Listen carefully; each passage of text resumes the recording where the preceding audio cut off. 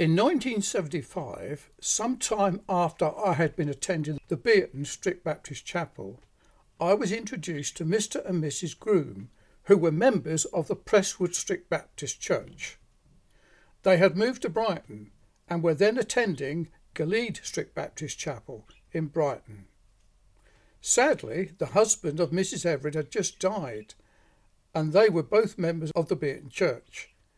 Mrs Everett was a sister of Mrs Groom, and she and I were invited to visit the Grooms at their home in Brighton.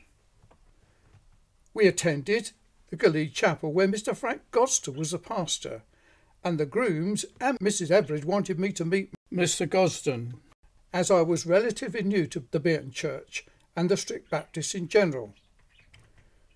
Mr Gosden invited me to spend the afternoon with him in his very modest home, and I shared with my call and conversion to the Lord Jesus Christ, and my growth in grace and the knowledge of the Lord.